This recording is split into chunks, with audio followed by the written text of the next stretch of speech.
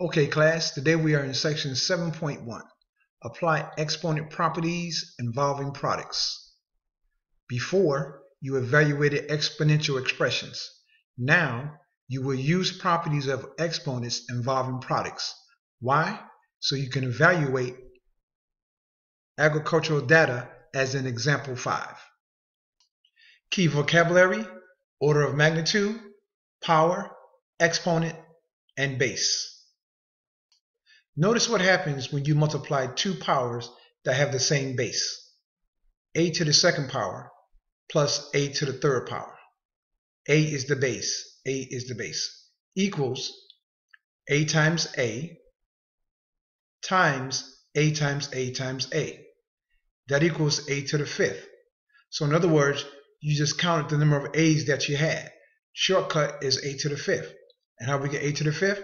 By saying a to the second plus 3. So in other words, we add the two powers. So we add 2 plus 3, and that gives us a to the fifth. The example above suggests the following properties of exponents, known as the product of powers property. Key concept for your notes. Don't forget, along with the vocabulary and also along with examples and guided practice. Product of properties power. Let a be a real number and let m and n be positive integers. Words. To multiply powers having the same base, add the exponents. Algebra. A to the m times a to the n equals a to the m plus n.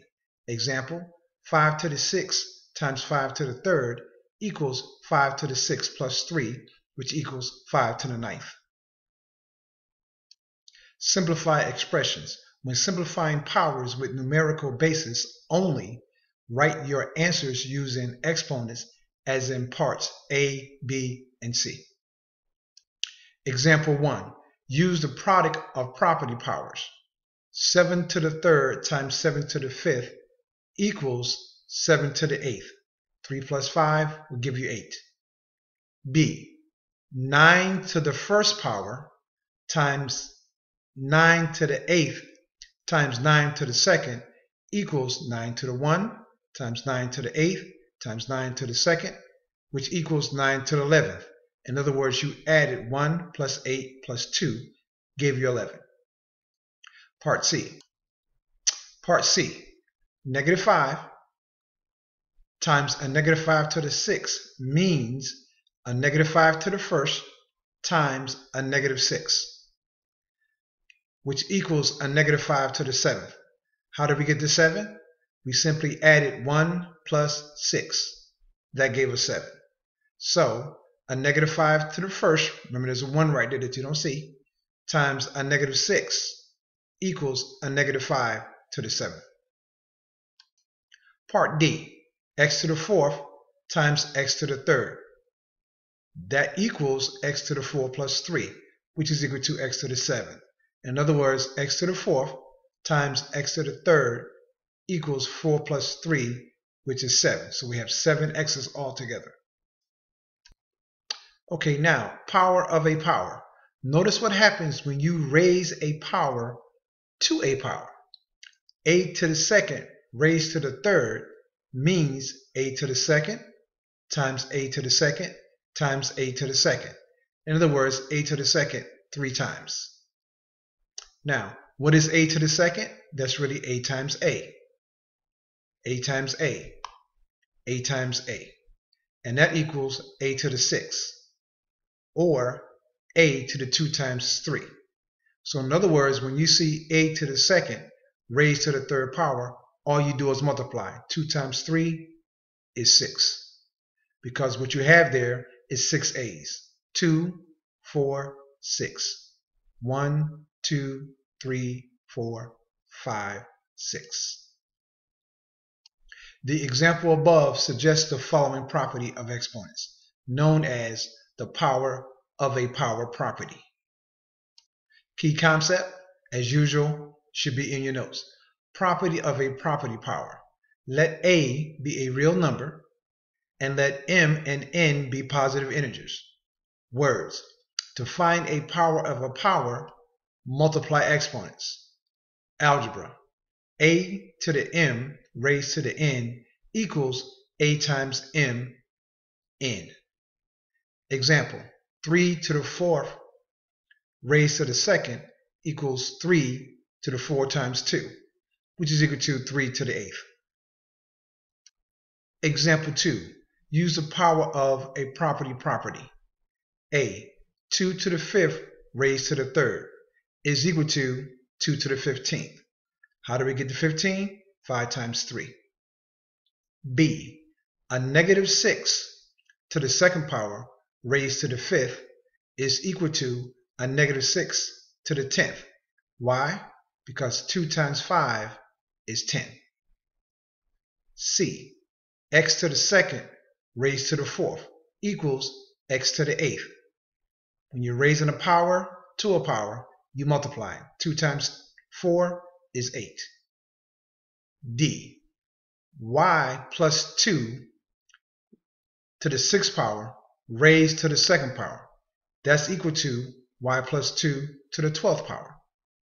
Y plus 2 raised to the 6th raised to the 2nd. What's 6 times 2? 12. Power of a product. Notice what happens when you raise a product to a power. A times b to the 3rd equals a times b times a times b times a times b. 3 times. So in other words, you can write it as a times a times a times b times b times b. And you will end up with a to the 3rd times b to the 3rd. That's a fancy way of saying a to the 1 times a to the 1 times a to the 1. 1 plus 1 plus 1 will give you 3. B to the 1 times b to the 1 times b to the 1 will give you b to the 3rd. Don't forget, you are adding exponents when you multiply. The example above suggests the following properties of exponents, known as the power of a product property. Key concept. Once again, for your notes. Power of a product property. Let a and b be real numbers, and let m be a positive integer. Words. To find a power of a product, find the power of each factor and multiply. Algebra. A times b raised to the m equals a to the m times b to the m. Example. 23 times 17 raised to the 6th. That means 23 times 17 raised to the 5th. That means 23 to the 5th times 17 to the 5th. Simplify expressions. When simplifying powers with numerical and variable bases, be sure to evaluate the numerical power as in parts B, C, and D. Example 3. Use the power of a product property. A. 24 times 13 raised to the 8th power. That equals 24 to the 8th times 13 to the 8th. B. 9xy raised to the 2nd power. That equals 9 times x times y raised to the 2nd power. And that means 9 to the 2nd times x to the 2nd times y to the 2nd. And that equals 81 times x to the 2nd times y to the 2nd. Now the 81 came from saying 9 squared. 9 times 9 is 81. C. Negative 4z raised to the 2nd. That equals negative 4 times z raised to the 2nd. That equals negative 4 to the 2nd times z to the 2nd. Negative 4 to the 2nd is equal to 16, because a negative 4 times a negative 4 would give you 16. D. Negative 4 z to the 2nd is equal to negative 4 times z to the 2nd. And that equals 4 squared, a negative 4 squared times z squared. And that's equal to a negative 16z squared. Now notice the difference between C and D. Notice here the negative is inside the parentheses. That means that comes along with us. That's when we write the -4 twice. Here the negative is outside. So we evaluate inside first, then take the negative sign along for a ride. Notice, going from here to here, the negative sign is still where? On the outside.